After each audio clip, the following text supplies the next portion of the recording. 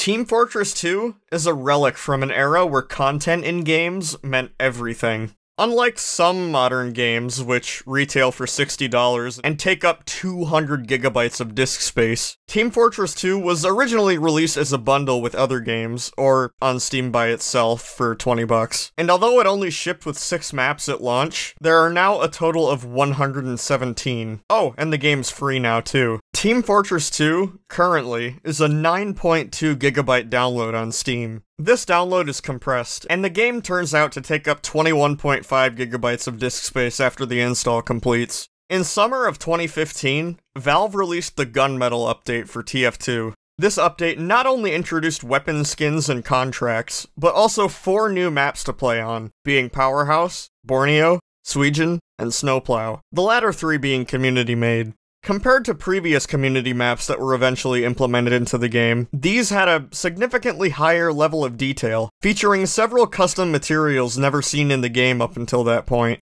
Normally, people who create custom maps and use custom materials would embed the files into the maps themselves, leading to players being able to play their creation without having to deal with tons of crazy manual downloading. However, the more custom materials you use, the bigger the file size of the map becomes. When a community map was selected to be included in Team Fortress 2 prior to Gun Mettle, any custom assets the map used were implemented directly into TF2's file system, lowering the final file size of the map in question, and making the assets usable in Hammer for other maps.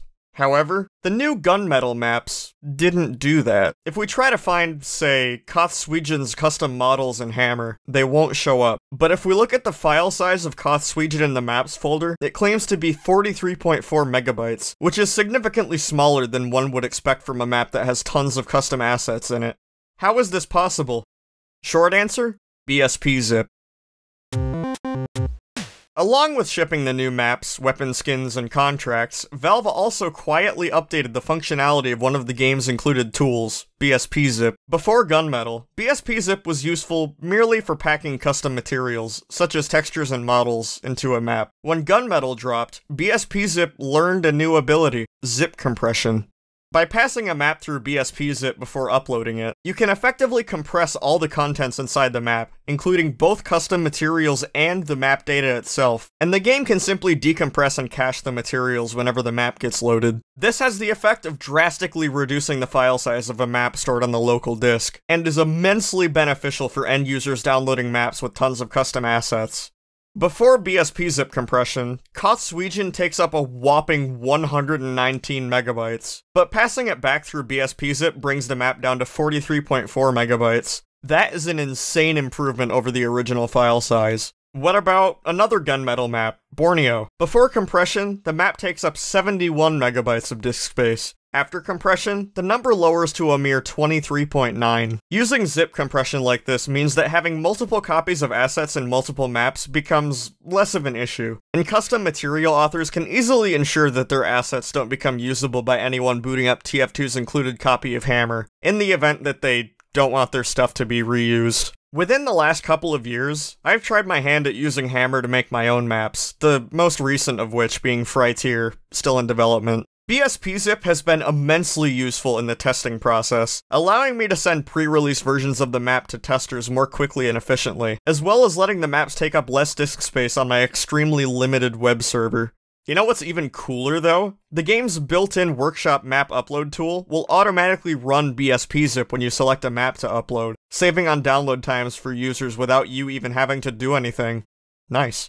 This got me to thinking though. Ever since Gun Mettle, any map updated or added to the game in that time frame since has had bspzip applied to it for one reason or another. If Valve has been taking the time to do this for every map updated since Gun Mettle, why not just apply it to every map in the game? Sure, maps would take a little bit longer to load at first due to decompression, but disk space and the initial download of TF2, potentially, could become so much lower than it is today. I was curious as to what the exact amount of space savings could be, so I decided to run a little experiment to find the answer.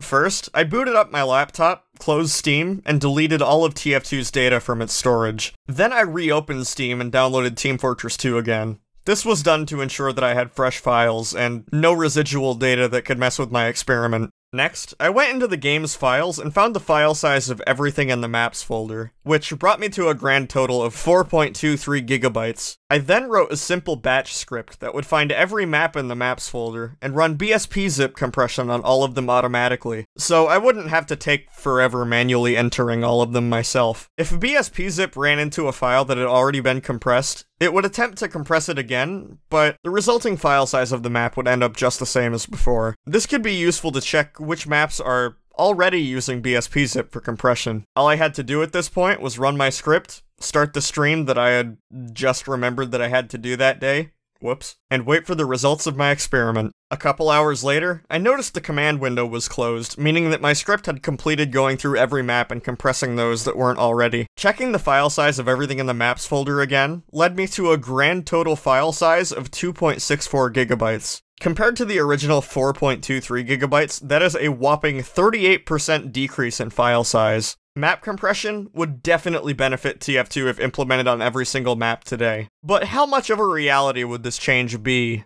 Well, for starters, TF2 is not really a priority at Valve right now. Sure, there's still a small handful of people working on it from time to time, but from what I can tell, there are much bigger projects to give their attention to. Plus, working from home during the spread of the human malware tends to be a big roadblock for getting actual work done. However, making the change of compressing every map wouldn't take very much effort, and wouldn't even take very long to do. As I showed earlier, I wrote a script to automatically compress all the maps, and it took less than the 3.5 hours I spent on streaming. To be honest, I don't really know the exact time it took, cause I wasn't paying attention. Though this update would require the absolute minimum effort to achieve, I have very little hope of it ever coming to fruition. Why? Well, how about another example?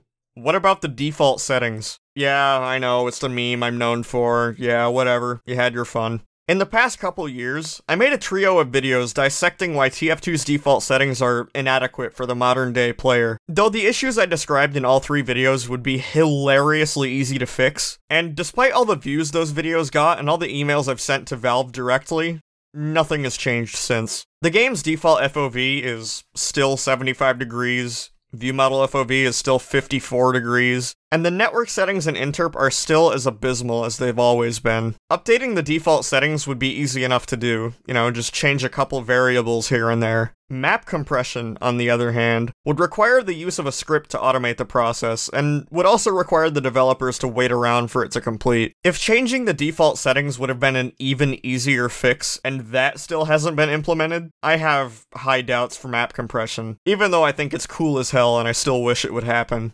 I still do have high hopes for Mastercom's fixes, though. In conclusion, map compression is an amazing way for community content creators to reduce the file size of their maps, and is also a brilliant technique used in the base game since 2015. I'm really glad that it's there, and is being used by some of the more popular maps, but it would be even better if it extended to every map in the game. This has been a video by Air. Thanks for watching! Be sure to subscribe if you want to see more, and check me out on Twitch at the link in the description. Thanks again.